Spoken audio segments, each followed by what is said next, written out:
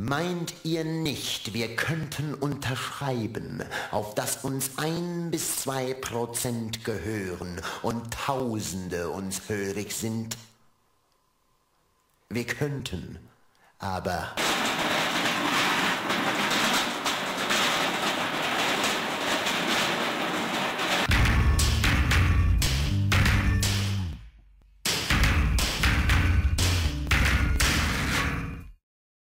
Einstürzende Neubauten is, on one hand, is the expression that you would use for buildings that collapse by itself due to like bad concrete materials or anything like that, that were raised after the Second World War, in opposite to Altbauten, which are buildings raised before the Second World War.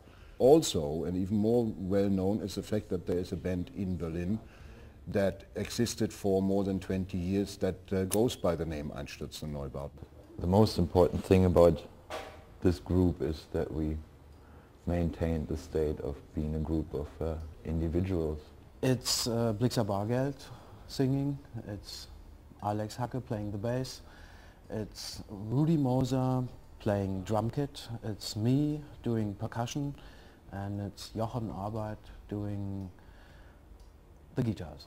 Everyone in the group is working on their own career and doing a couple of things on the side, and without doing that we wouldn't have been around that long, because there's stuff that I can only do with Einstürzende Neubauten, and there's certainly stuff that I cannot do with Einstürzende Neubauten. We have not done anything for a good 2 years. Since the release of the last record, we wrote another soundtrack, which was released as a record too, and did another compilation, and we went on an extended European and American tour. That's the thing about this band, it's never sure are we coming up again or not.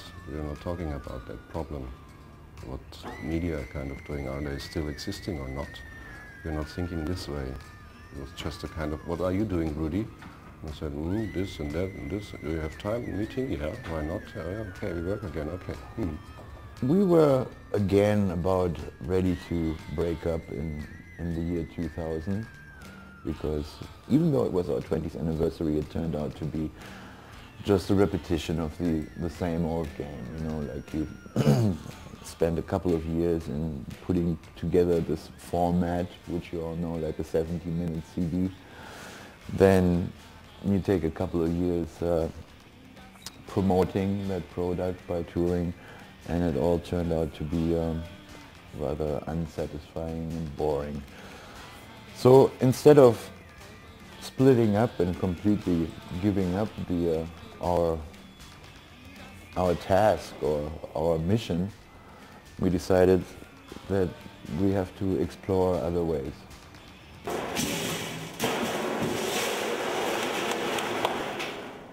The idea started around the year 2000 when Neubauten was on tour in the US, and they had record label problems with Silence is Sexy. And at that time I was working with various internet projects, and I basically started talking to them about the possibility of using the internet to distribute their music and for artists like them. And so we came together in the autumn of 2002 and outlined this particular project, which is more or less based on the idea of getting a record produced by ourselves with the help of supporting people. So we took like the infrastructure of certain sites. Well, we took the infrastructure of like porn sites, where basically what they sell you on a porn site is intimacy. That's what people pay for, to get close. And well, we're providing the same service. You can get close to us by paying for it. So it's in a way very similar to a porn site. And we're using the same like credit card mechanisms and stuff like that. We can give it to a record company and we can say, we want this and that much advance, or if we don't have, we get money back right away because there are no production costs to be paid, because the production costs are paid already. And what we do is we make it to 2 different editions. One edition will be a special edition just for the supporters, containing different materials, having a different cover and everything, and never to get to the shops. So it will be an ultra rare record that will be handled very personally. Of course, there will be a normal, so to speak, a normal album too. To go with the politics of the whole thing, I would have much more preferred to say we release it ourselves, or but we could not work out any kind of a way to get distribution around the world safely done. Technically, it's about as small as you can imagine. I mean, webcams, there are 3 webcams total. 2 of them are just tiny little simple USB webcams that you can buy for about 100 euros each. The USB cabling actually costs more than the webcams themselves. And one of them is a normal camcorder that has a USB connection. And the whole thing is being run basically on my laptop. So it's a really extremely small, simple, cheap setup. This website gives a perfect platform to answer questions, to give people an insight of what we're doing in studio, in a rehearsal room. You get more than a record in the end. You can watch us playing, you can participate in the sense of that we are very actively communicating, answering, taking suggestions. I have taken many suggestions about what to do about particular songs, etc. We even put the rough mixes there. We give you a special concerts and special downloads and things like that. It's like getting an outside view of what we do immediately. You know, it's not like we do things, record them, release them, and then get the review. You know, we get like the review before we even recorded something, and of course, I mean, it can be frustrating, but mostly it's. I mean, if people like it, if people like the things we do for the intended reasons, then we know that we are not doing wrong.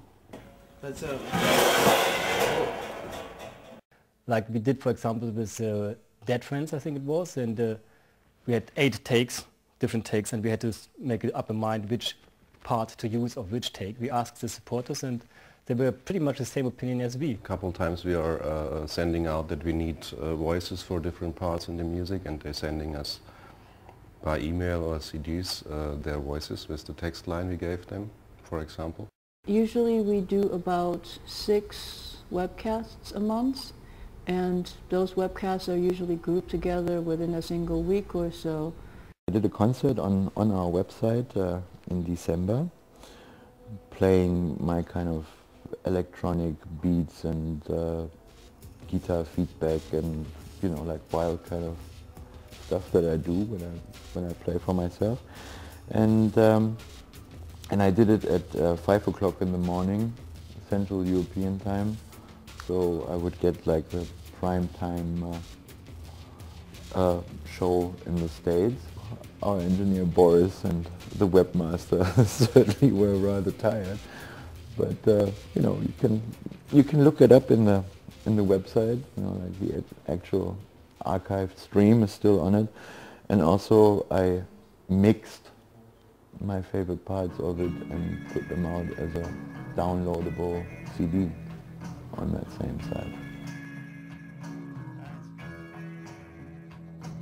You feel very removed, not only from the audience, but you feel very removed, like, from reality. The funniest thing, what I think, is that you don't know who's watching you, if someone is watching you who knows you or not. The fact that a lot of people are watching this and a lot of people are commenting in the same time of it, because there's a live chat going on, and they say, hey, yeah, good.